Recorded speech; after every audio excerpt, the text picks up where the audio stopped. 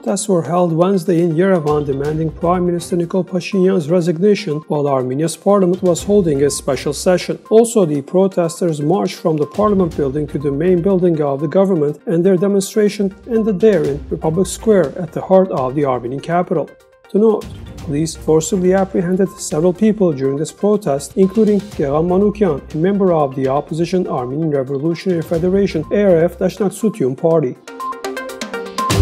At Wednesday's special session of Armenia's parliament, the MPs passed a number of law initiatives in the first reading. These include a package of bills on amendments to the Judicial Code. During the session, Minister of Justice Rustam Badasyan noted that the amendments to the Judicial Code propose to separate the oversight over the inter-judicial trials from the examination of cases. Meanwhile, the protests held on Wednesday were aimed against this bill, as the latter proposes to create a special court on issuing arrests. Thus, the opposition is sure that this initiative will help the authorities to take the power of the court and arrest the opposition members. Azerbaijan has cancelled Wednesday's search operations that were planned in the Fizuli and Jabrail regions of Nagorno-Karabakh. Meanwhile, the Armenian side found one fallen soldier's body on Tuesday in Hadrut town. To date, the bodies of 1,355 fallen servicemen and civilians have been retrieved. On Tuesday, the Artsakh Defense Army reported 116 more casualties from the Armenian side, thus bringing the respective death toll to 2,123.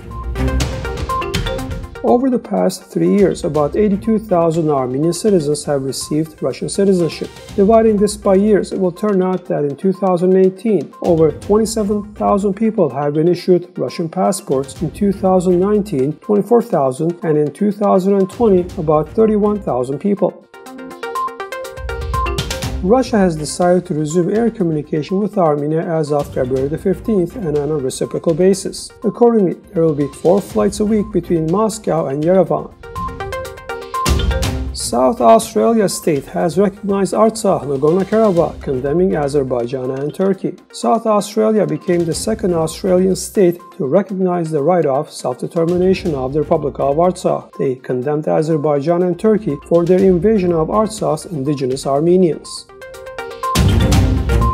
A 30-year-old mother-to-be died in Yerevan in circumstances yet unknown. Bella Arshakyan, sister of the deceased mother-to-be Nelly Arshakyan, told NEWS.am that Nelly had no health issues. According to her, Nelly had called her husband, telling him that she had been given an injection, after which her condition had sharply deteriorated. At dawn, my sister died, she added. The clinic, in turn, noted that the woman had suffered some health issues, and based on the diagnosis, she had received contraceptive treatment at the clinic. According to them, her husband was informed of the life-threatening danger to the fetus and the need for urgent abortion.